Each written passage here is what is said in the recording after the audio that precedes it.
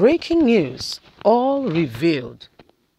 Senators, policemen, masterminding shootings in Ebonyi in the name of IPOB, putting the name of IPOB as a bad group. We tell you sincerely, most of the things that have been going on, IPOB will tell you, we are not the one carrying out these activities. But you know the funniest thing? This is David Umahi himself who is saying, that politicians in the states, he says PDP, according to him, policemen, others are coming into the states to carry out evil atrocities, shooting and killing people, and saying that, it's IPOB. IPOB has become a safe haven for them. Anybody commits a crime, who did it? IPOB. Before you say, who are the unknown gunmen? IPOB.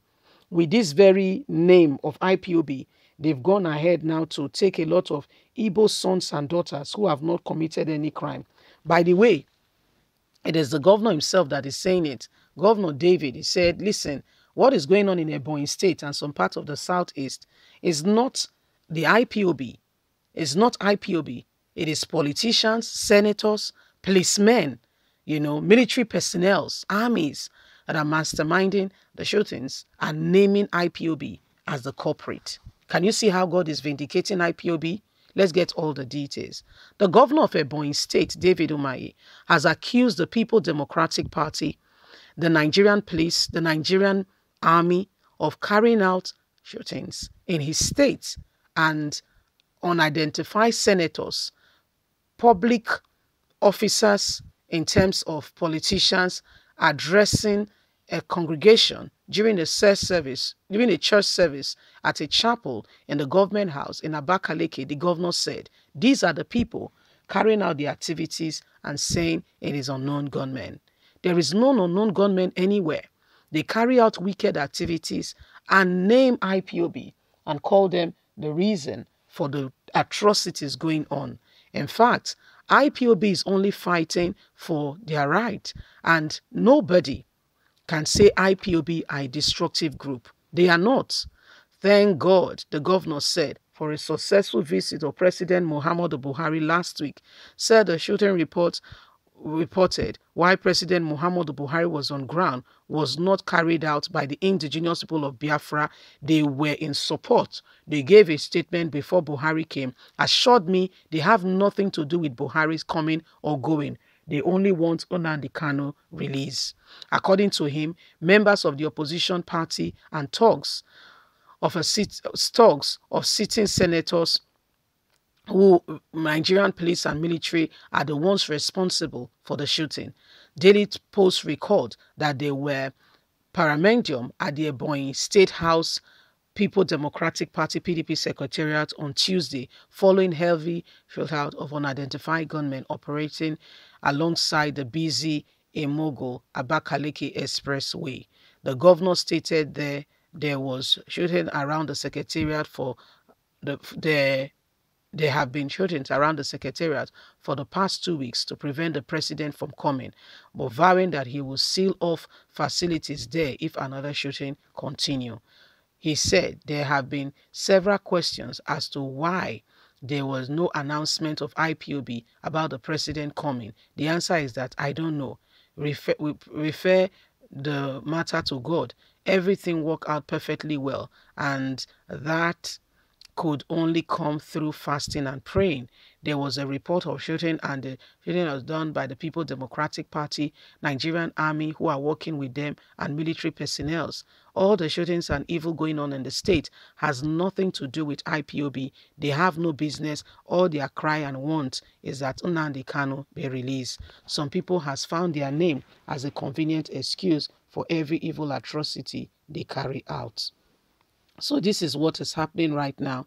It is David Umahi himself who is saying that, President Muhammadu Buhari visited his state and was welcome. However, some things happened that we don't want to go into memory lane and back in history. Very unfortunate. Some leaders in Ebonyi State, elders, traditional rulers, were locked out of meeting with President Muhammadu Buhari. unacceptable, not right, but that is not the bone of contention right now. Who is Buhari? A man that Nigerians elected and put in office. The least he can do is to honor the traditional leaders and allow them come in and participate in the meeting, perhaps ask 1 or 2 questions. However, pictures, videos emerge of these very men locked outside. If your father, if reverse was the case and Buhari was locked out, how would you feel? In life, never treat another person the way you don't want to be treated. Is a note of caution and warning. Anyway, moving from there, look at what happened. The governor himself said, IPOB are not the unknown gunmen or those carrying out atrocity. Again, let's look at this scenario. No sane man, all things being equal, mentally, everything being equal, fine, will go ahead and begin to destroy his father's house or his own house. All things being equal, no sane person in his right mind, okay, all things being equal, again, like I said, we go ahead and use his own hands to begin to destroy his own property. No sane person will do that.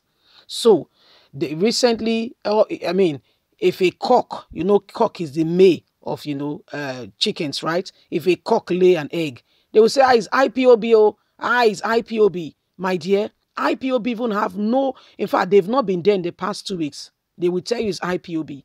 IPOB has become the little safe haven where people commit all forms of crime and atrocities, and they find a safe haven and they hide there and call out IPOB name for every form of crime and atrocities being committed in the state. Well, it is coming from the mouth of a governor, the governor of Ebonyi State himself, saying IPOB have no knowledge whatsoever of the things going on in the state. In fact, all they want, their quest and their request is that Nnamdi Kanu be freed. That's all they want. That's all they clamor for. IPOB have called off, sit-at-home order. Yet some people are using that same sit-at-home order, to want to, tarnish their image and what have you. Recently, Garuba Shehu, Buhari's own aide, said, he is very grateful that the United Kingdom has branded them, this kind of people, calling them terrorists. The United Kingdom, before you could say, within 24 hours, released a statement saying we don't see them as such in our country. In fact, they are being given asylum because we see that Nigerian government is oppressing them. You see? So the lies cannot continue to expand, because everybody can see clearly, truly speaking, where this all lies and where it's all stemming from and going to. Leave us a comment. We'd love to hear from you. Please don't forget to like us, share, subscribe. Bye for now.